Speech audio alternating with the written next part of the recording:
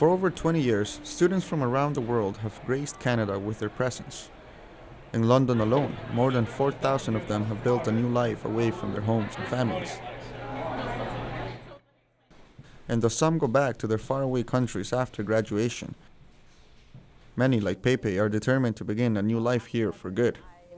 I plan to stay here and look for a job and look for a guy and marry, yeah. Pepe is Chinese. She came to London 2 years ago to study business. But she soon found a passion for food instead.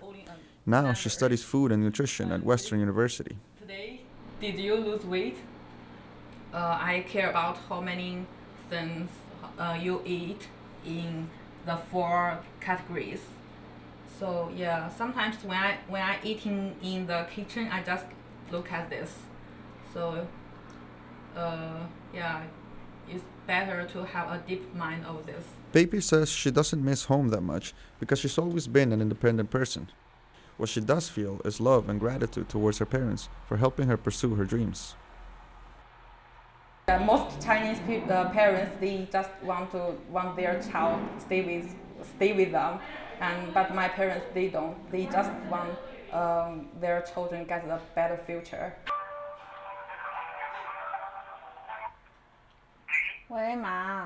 Social media and other tools like Skype help her stay in touch with her parents.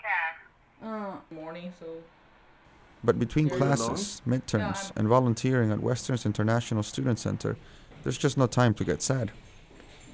There are more than 2,600 international students in Western University from more than 110 countries. This means big bucks for Canada, which makes almost $8 billion annually in tuition costs alone. But the international experience is much more than just big bucks. Christina Lord is the International Program Coordinator at Brescia University College, an affiliate of Western University. She says the international experience is, in one word, essential. Because that sort of intercultural experience is, I think it's going to become more and more necessary because our world is more, globalization, it's not just about, you know, countries exporting and importing, it's human resources, it's people back and forth. Education is Canada's 11th largest export. It's the single largest one to China. International friends.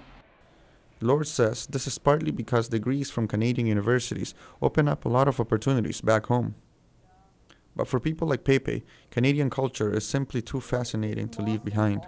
Because I don't need to care about other people, how they see me, and I don't need to care about their comments on me. I feel so free.